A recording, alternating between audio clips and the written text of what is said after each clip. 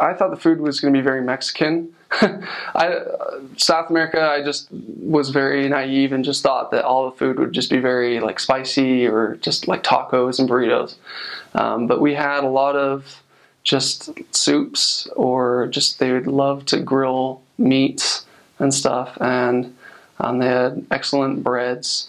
They had cheese bread, which is called chipa, and they had lots of different kinds of foods that were just kind of funny at first, but you just grow to love it. You know, you just, by the end, it's just Paraguay, you know.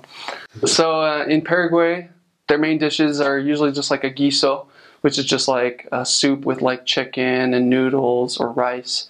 My favorite thing is chipa.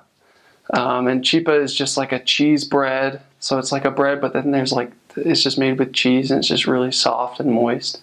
And it's really, really good. They also have sopa paraguaya, which would translate to Paraguayan soup.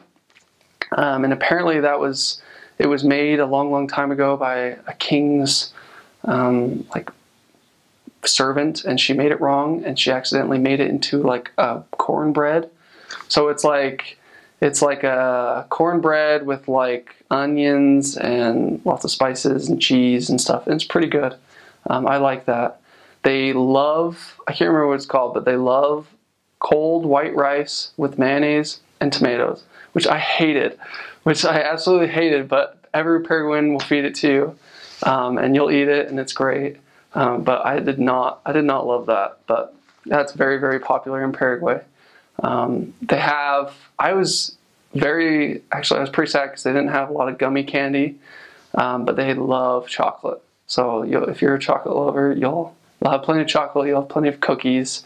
You'll go into like little, they're called despensas. It's just like a little teeny market or like a little shop like in someone's front door pretty much. And you can walk in and get cookies and like fruit and all sorts of different things. So I remember eating a lot of cookies and stuff. And then probably their claim to fame would be their barbecue. They just love barbecuing just big old steaks and sausages and stuff. So that was really good. You would get those on like a special occasion, like a birthday or on Christmas or certain days like that. So that was a lot of fun. Peruvian food is so great. It's delicious. You just gotta watch out a little bit on the street food. The street food is mostly empanadas. When you know what an empanada is, it's like kind of like a hot pocket, I guess you could say. The most common flavors are ham and cheese, meat or chicken. There's also, they call something like Paraguayan soup, they would call it, but it's not soup at all. It's like a cornbread, both onions and cheese. It's super good too. A lot of cornmeal based foods. They love pastas. A lot of mostly what you would think of Argentina food would also be Paraguayan food for the most part. They love a lot of meat, tons and tons of meat. Many people say that Paraguayan meat is one of the best in South America, and so they just stock up on the meat. It's pretty cheap. It's super delicious. It's super delicious meat. They would make a lot of milanesa, which is like a thin steak, breaded and fried. It's super delicious. They'd make a lot of goulashes with meat or chicken. Not a lot of vegetable education. Not a ton of people that love vegetables. They have like 3 or 4 common vegetables that are seen in like almost in every meal: carrots, tomatoes, onions, and green pepper. And they basically use that in every one of their meals. A lot of people love to make salads though. Bean salad, beet salad with potatoes. Tons and tons of great stuff. It's not spicy at all. It's pretty bland, but I loved it a lot. I know how to make some great food from Paraguay.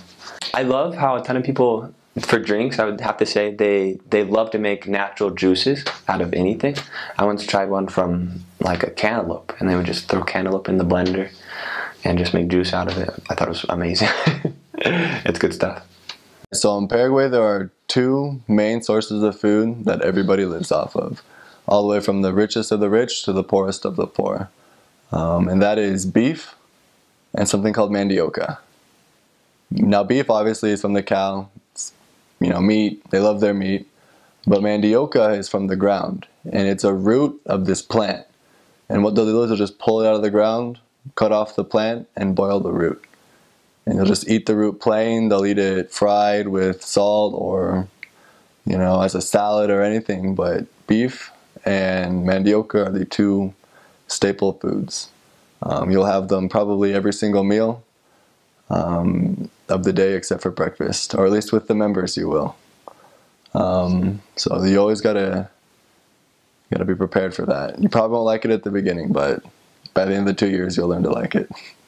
So there are a couple Paraguayan original dishes. There's mandioca chururu, which is just the mandioca boiled, then chopped up, then it's fried, and then it's put in like a salad, kind of like a potato salad.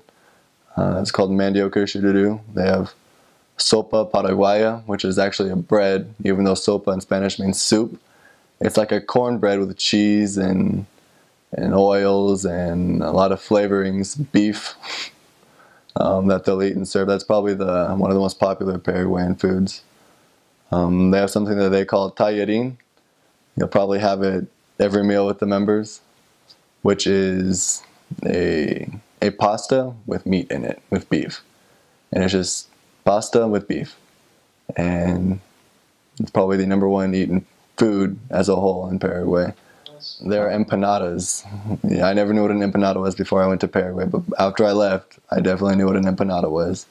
And it's just a ring filled with beef and other, vegetables, flavoring, seasonings, fried in oil. And you just take it out and eat it almost like it is a Hot Pocket, but with whatever you want to put inside of it. And you can buy them off the streets, you can take them from the members, you can basically do whatever you want with them. It's kind of like the Big Mac at McDonald's. Just go for $1 and get as many as you want. There's tereré.